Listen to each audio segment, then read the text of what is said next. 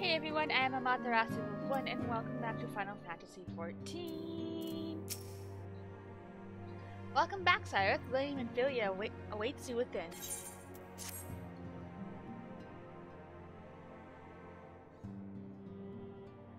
Welcome back. It seems you wasted no time putting your skills to work.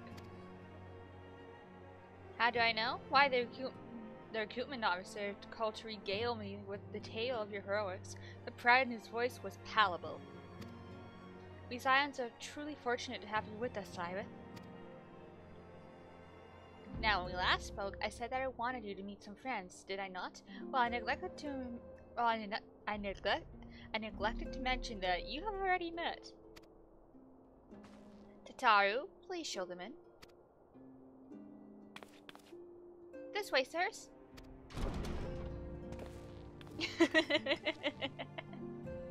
Thanks again for getting us out of that mess. We owe you our lives. But I don't think we've probably introduced ourselves. I'm Biggs. And I'm... Gods, man, spit it out, will you? Wedge, at your service. I am pleased to say that Biggs and Wedge will be staying with us for a while. Magic tech-driven contraptions such as airships grow ever more vital to the city-states of Eorzea. As a neutral party, it was judged that we Scions should serve as the keepers of this technology. Of course, for this we needed the knowledge of experts. And so we requested the assistance of Garland Ironworks, who very kindly sent us two of their finest engineers. Our happy family continues to grow. On behalf of the Scions, I bid you welcome to the Waking Sands.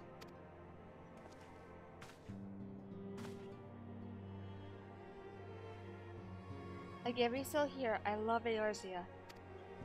And I count myself blessed to have been given this chance to stand with you all and fight for the future of the realm. Never ever known such fulfillment, such happiness.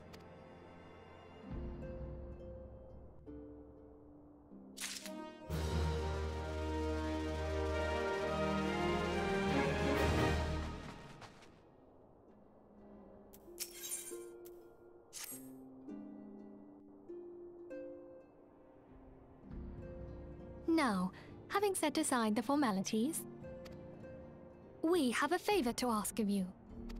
Urianger, have the documents arrived from the students of Baldesion? Aye, my lady. They arrived but recently. We have conducted a study at the behest of the Order of the Twin Adder. Papalimo, Ida, a synopsis if you would.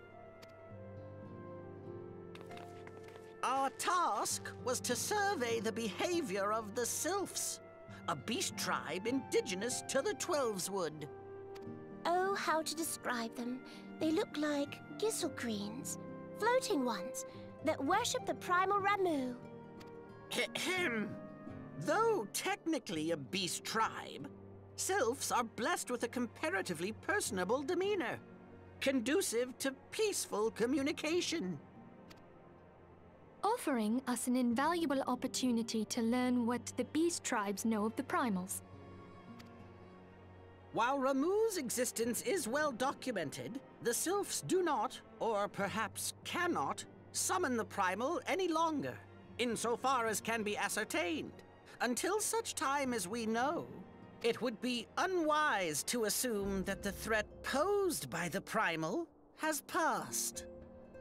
Which leaves Gridania with the added worry of not knowing what they should be worrying about. In that regard, they are hardly alone.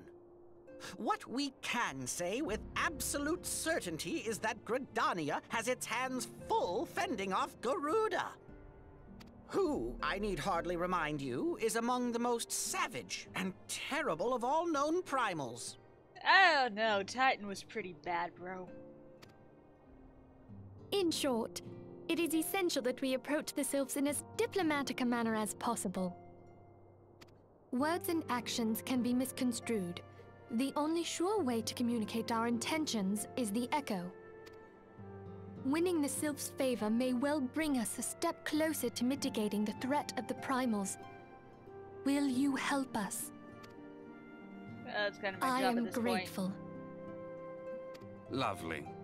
Well, as much as I'd like to help, I'm afraid I would be of little use to anyone in Gridania. A veritable babe in the woods.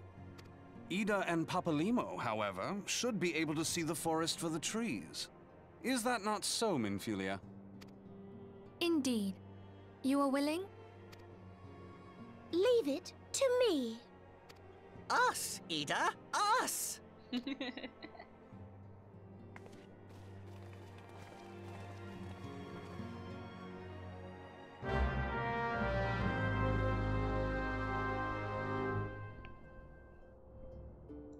Okie dokie.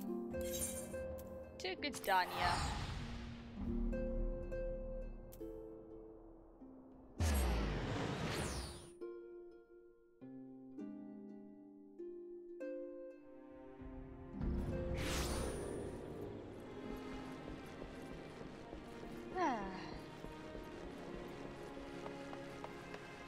Lovely snow everywhere.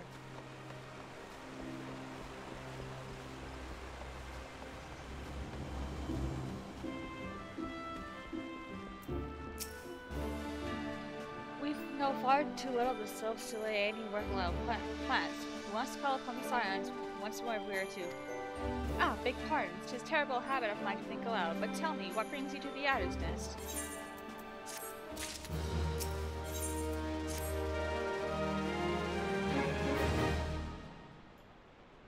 Oh, this is in Private Cackle, reporting for duty. That's the zeal I like to see of an enterprising young serpent. Good morning, Commander. Sorry to disappoint you, but other business brings us here today.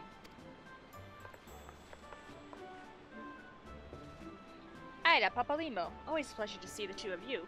My men tell me you quest in the name of the scions of late.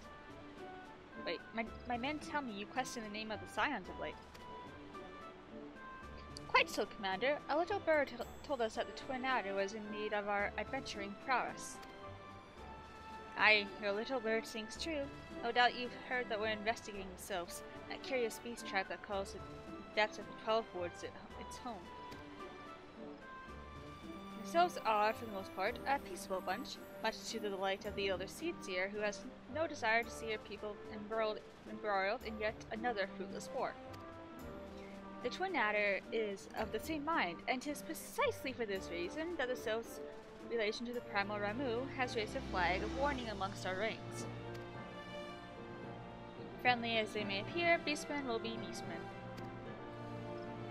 Should there even be a sliver of chance that the summoning of the primal might disturb the balance between Gridania and the Sylphic tribes, it is a possibility we cannot ignore. Better to be safe than sorry indeed. Do we strike at Ramu or leave the sylphs to their own ways? That is the question, yet I find myself lacking ample knowledge to arrive at an answer. Opinions abound within Gridania, but to listen to only one's own is among the greatest mistakes a commander can make. I would hear from the other side, the sylphs themselves, and seek an impartial party to serve as my liaison? That's where you scions come in. The sylphs of Little Solace remain untempered, and have held many a productive dialogue with our people. I would hear their candid thoughts on their tempered brethren. That said, I urge you to exercise due caution. Sylphic tradition and etiquette bear little resemblance to our own. It will not do to have any cross-cultural faux pas get in the way of productive parley. En route to Little Solace, you'll come upon Hawthorne Hut. Our officer stationed there can enlighten you as to how to win the sylph's favor. May your expedition be a worthwhile one. A friendly palaver with the sylphs. This should be a pleasant enough diversion. The Hawthorne Hut, was it? Why, I believe the ferry departing from West Shore Pier should take us straight there. A friendly palaver indeed. I hope this will be as straightforward as you say, Papalimo.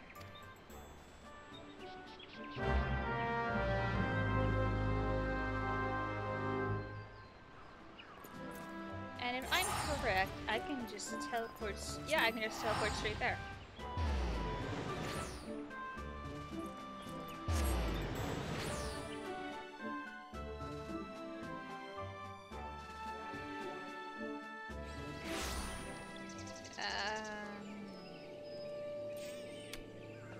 Nope.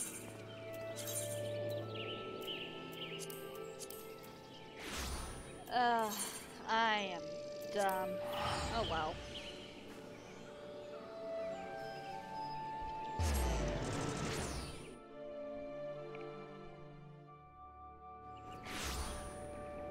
I'm not allowed to teleport there.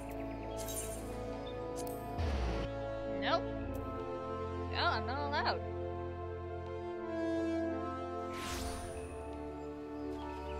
I have to go talk to this person first. Aye, the ferry docked at the base of the sail should carry you across the lake to the east shroud. Once you're ashore, head due east and you should find the Hawthorne hut without much trouble. The Hawthorns are our most welcoming folk who should have known us no small measure of goodwill. Still, a bit of courtesy goes a long way. I would encourage you to stop by Full Flower Comb and introduce yourself to Rosa before you travel on. Oh, fine.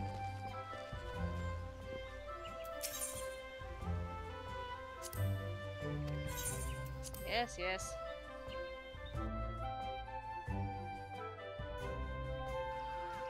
And if you'll notice, I have a mount now. Mounts you can get once you reach level 20 after you've joined a Grand Company. And they are bloody useful if you want to get around quick. So, this way.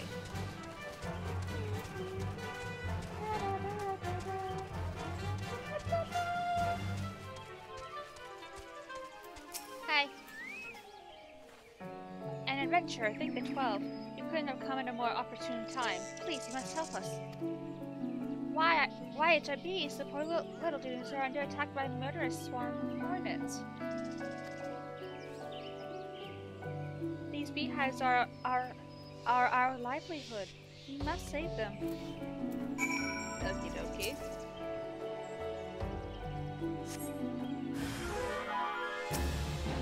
Hornets.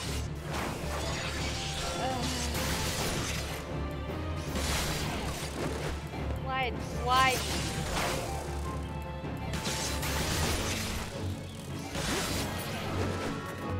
Why?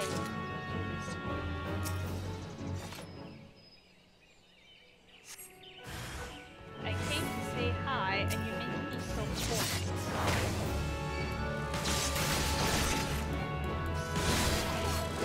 Why?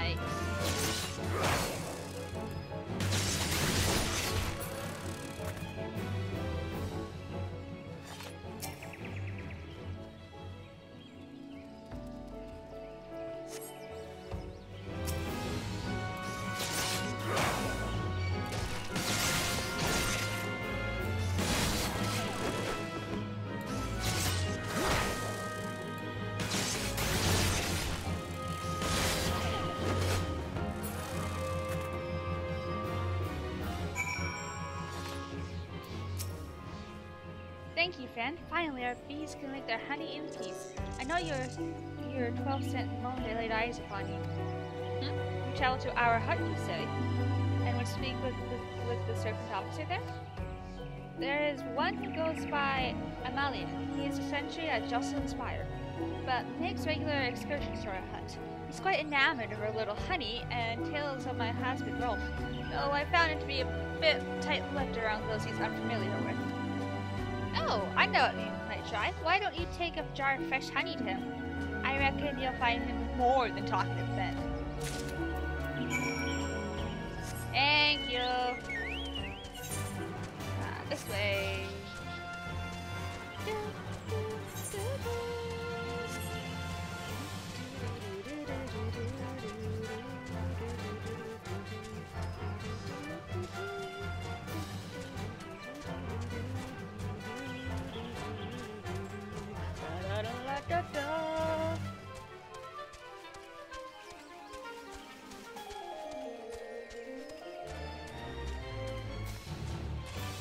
way.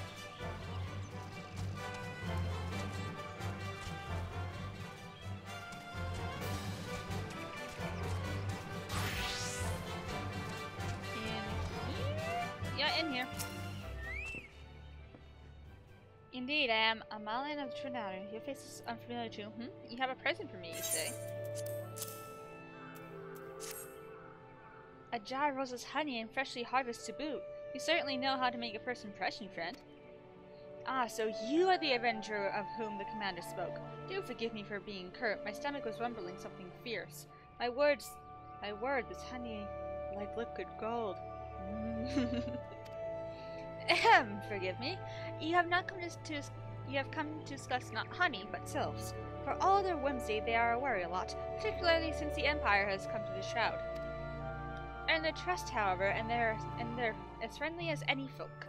They have their quirks, but so do we all know. Would you know more? You do well to speak to Rosa's husband here, Rolf. He's forgotten more about the sylphs than I'll ever know.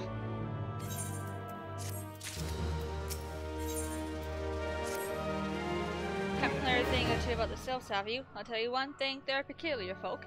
How peculiar you ask? Well, let me tell you. Beg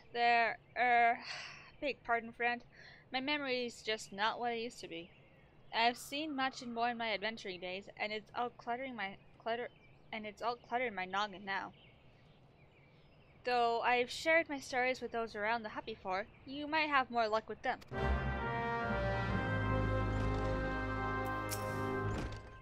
The sylphs? Yes, father told me his stories plenty of times. What I have found most captivating about the concept of etiquette is almost completely alien to our own. You do best not to underestimate them on account of their childlike looks. At least your face end up in a mess of gilifs, squiggles, and chuckable scratches.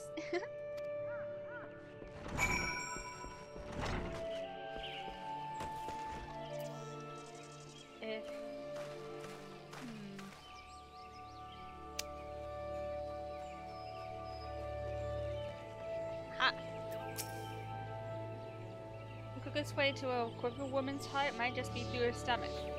But don't even think about trying to foist your foodstuffs on a sylph. They sustain themselves by simply bathing in the sun, or so Rolf once told me.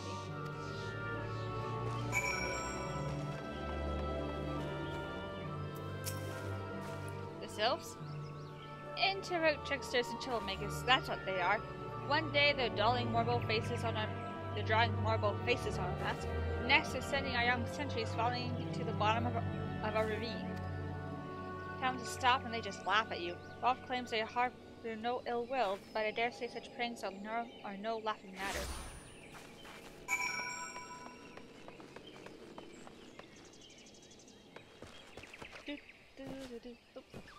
Got caught on a pole.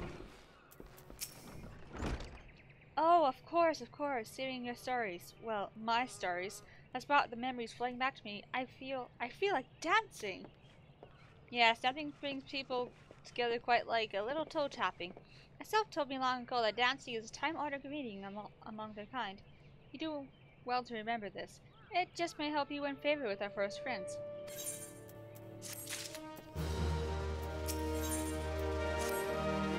You still here? Oh, still here, eh? Great, there's one more thing you should know about the sylphs. They don't take kindly to guests who show up empty-handed. To earn their trust, you'll do well to bring along drat, what was it again? And Rosa and I were just speaking of the matter not days ago. Forgive me, friend, speak to Rosa at the comb. Her memory should prove more reliable than my own.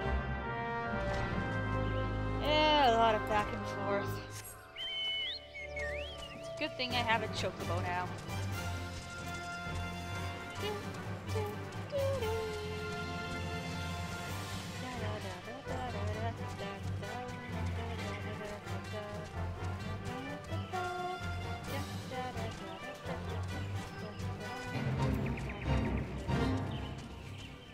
Oh, piss off.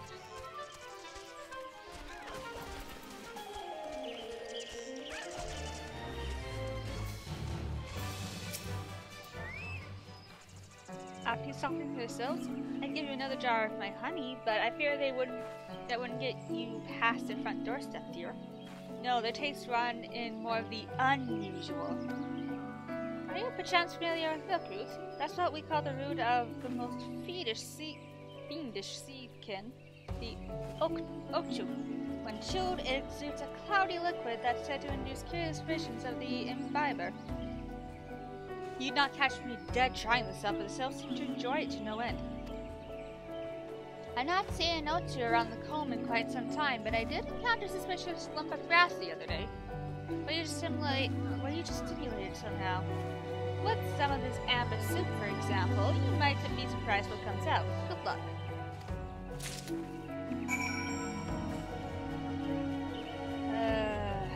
All this just so I can talk to plant people.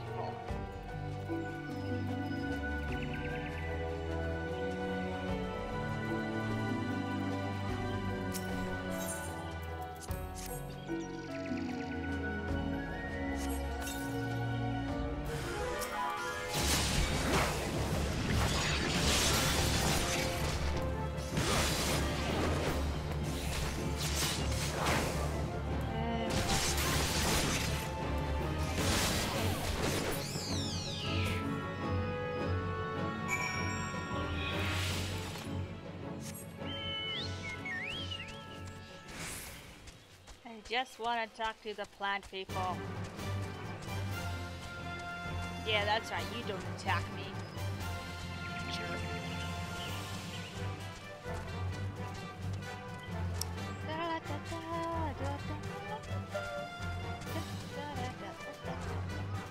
Hi. Ah, you're back. Was my wife able to direct you to a more suitable offering? Milkroot, but of course, those cells quaff that cloudy stuff as quick as I can do a flag of mead. The effect's just about the same as well. Anyway, a gift of milkroot will have the cells calling you friend and brother the moment they lay eyes on it. Now let me wrap that up for you. I'm sorry to feel a bit woozy. Oh, I leveled up!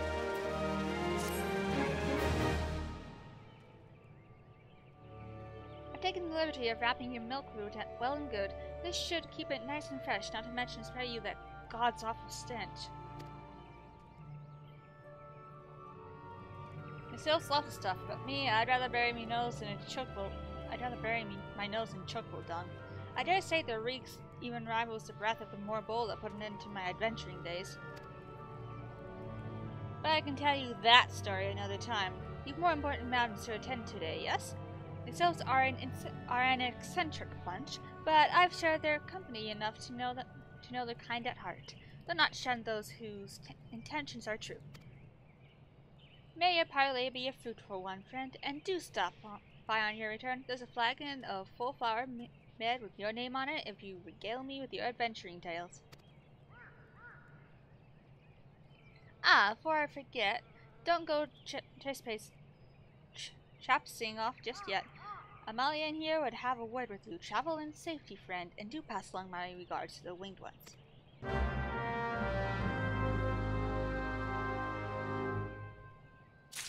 I'm gonna end the episode here. Ugh, the things I do to talk to these plant people.